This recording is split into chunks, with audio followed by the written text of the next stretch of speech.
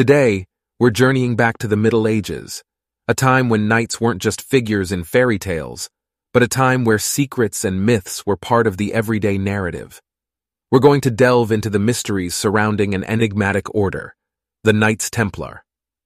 In the early 12th century, Europe was a hotbed of religious fervor.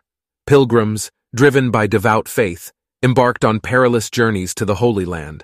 But the path was fraught with danger, and protection was desperately needed. Enter the Knights Templar. These warrior monks, recognizable by their distinctive white mantles adorned with a red cross, vowed to safeguard the pilgrims.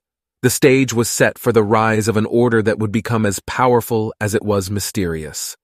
The Templars were more than just fighting men. They were also canny businessmen.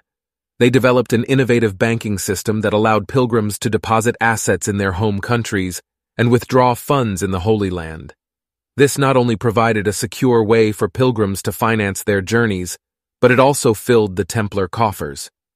The order became incredibly wealthy, and with wealth came influence and power. The Templars were no longer just protectors. They were kingmakers, financiers, and diplomats.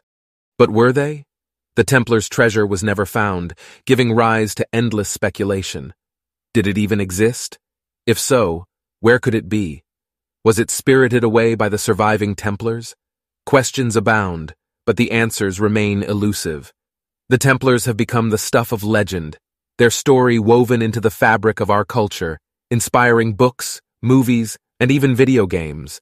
The Knights Templar's story is a fascinating blend of history and mystery, a saga that illustrates the power of myth and the enduring allure of the unknown. As we step back into our world, we carry with us a piece of the past, a tale of courage, ambition, downfall, and enigma. Thank you for your passion for our collective past. Before you go, make sure to immortalize your presence by liking, subscribing, and add your thoughts in the comments below.